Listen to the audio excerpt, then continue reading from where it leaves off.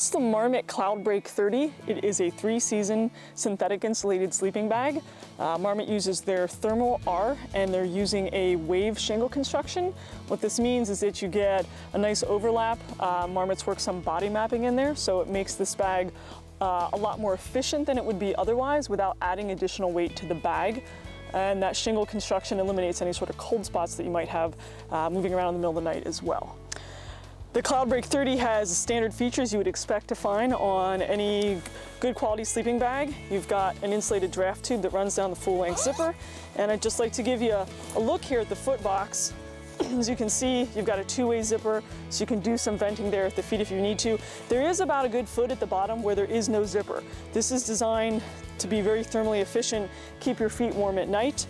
And you can see there is a box construction to it, so it's going to be comfortable as well as thermally efficient. The hood of the Cloudbreak 30 does have a 3-dimensional design to it, so it's going to be a nice ergonomic fit and be comfortable to sleep in at night. You do have some baffling around the face here, and you can see you've got 2 draw cords. You can make adjustments there throughout the night, whether it's warmer or cooler. And there is a nice guard at the top of the zipper here to keep that from digging into the side of your face at night. Marmot does include a compression stuff sack with the Cloudbreak 30. As you can see, packs down into a tight little bundle here, and I don't even have it cinched down all the way.